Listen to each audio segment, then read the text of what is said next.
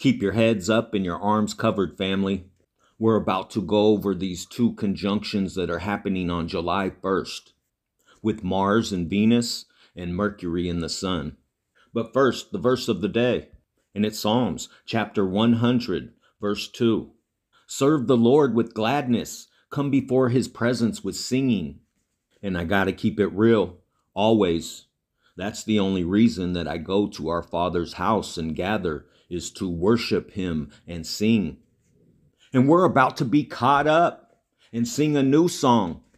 And Jesus Christ said the signs would be in the sun and in the moon and in the stars. And on July 1st, it's Venus and Mars that will be in conjunction, right under the sickle. And it says right here, both objects will be in the constellation Leo. Bright Venus will be visible with the naked eye, even from light polluted locations. Venus is so bright, I've seen it shining through clouds recently. And remember, man named Venus the bright morning star, the same name that Jesus Christ is given in Revelation 22:16. I am the root and the offspring of David and the bright and morning star. And remember, the wise men followed the Bethlehem star to find Jesus. Matthew chapter 2, verse 10. When they saw the star, they rejoiced with exceeding great joy.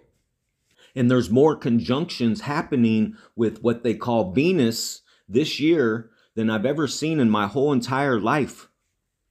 None of us have ever seen Venus this close, looking this bright. So rejoice, because this is Jesus Christ's star. They all are. And Venus shining so bright is a perfect reminder of what Jesus Christ told us all to do. Luke 12:35, let your loins be girded about, and your lights burning.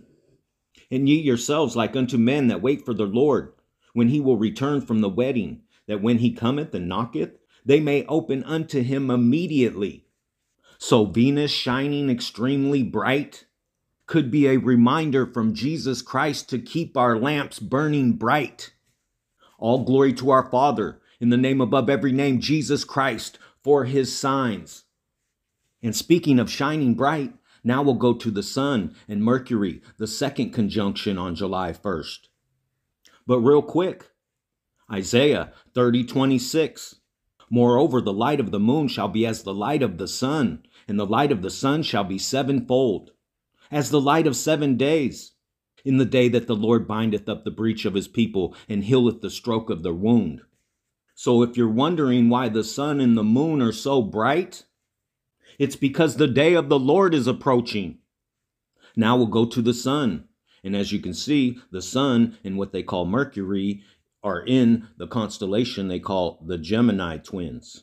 And as you go through the days, you could see Mercury going into the sun, and it's in the closest conjunction on July 1st. And as you can see, the asteroid Esther, named after Queen Esther, is in conjunction with the sun on July 1st too. And now we'll track Mercury through the days in case we're still here. And when you go past July 1st and you get to July 10th, you could see that Mars is right there with Regulus, the heart of the lion, on July 10th. And when you keep going through the days, you can see Mercury goes through Praecipe on July 14th. And when you keep going through the days, you could see that Mercury lines up with the heart of the lion on July 28th. And that will be 8 months and 11 days since Christina escaped. Mercury, they call the messenger, on the heart of the lion on July 28th. Right after 726, Harpazo. And as you can see, Mercury and Venus will be right under the sickle. And more fireballs are raining down on us and being reported and caught on video. And this article came out June 25th. Watch fireball light up the night sky in vivid blue as it blazes over California. And when you scroll down, there's a video right here. And there it is, blam. and it was beautiful. The color, it looked turquoise. And here's something you don't see every day and that I've never seen in my whole entire life: lightning striking a rainbow. And if you have solar glasses, you can look at the sun right now and there's a enormous sunspot. Big sunspot. AR 3354 has developed a beta gamma magnetic field that harbors energy for strong solar flares. They're forecasting a 40% chance of M-class flares and a 10% chance of X flares on June 28th, today. So get ready to see more of this. Solar Max is boosting air glow. There was no geomagnetic storm on June 22nd. Nevertheless, the sky turned green over Ural, Colorado. It reminds me of the throne room. Revelation 4:3, and he that sat was to look upon like a jasper and a sardine stone, and there was a rainbow round about the throne, in sight like unto an emerald. And I already shared with you, Jesus Christ has been telling me all year, green means go.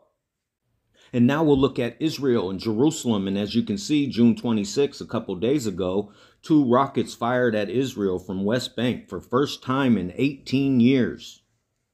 And remember, this month, the Israel Defense Forces wrapped up a major drill focused on multi-front war with Iran.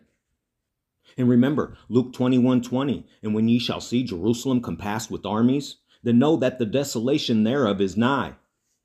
Luke 21:28, and when these things begin to come to pass, then look up and lift up your heads, for your redemption draweth nigh. And remember, this article just came out this month. How does Israel handle multi-front threats? And the restrainer is about to be lifted. As you can see right here, Israel's army is already compromised. IDF will run entirely on generative AI. So like I said, they've been compromised by the enemy. And their army will run entirely on AI. And this article is saying within a few years, but that's a lie. It's obvious that they're already taking advice from the devil through AI. And at any moment, AI could tell them it's in their best interest for them to attack Iran or even blow up Damascus. And obviously, if AI is showing them that attacking Iran will keep Israel from being destroyed, then they're going to attack Iran and kick off World War III and the Rapture. So the most important thing to do right now, family, is to hold on to your faith and follow Jesus Christ and do what he said and preach the gospel and give to the poor and feed and give drink to the lesser of the brethren. And all glory to our Father. Thank you, family, for everyone that donated. I have the backpacks, the Bibles, the food, the supplies. The ice packs are coming in tomorrow. And an awesome sister from YouTube hit me up that lives out here in Las Vegas. And this weekend, or early next week, she's going to go out with me and hand out the packs. All glory to our Father. I feel blessed because Jesus Christ continues to be fruitful through me. For all of us. So keep pushing, family, until he comes to get us and we enter into our rest.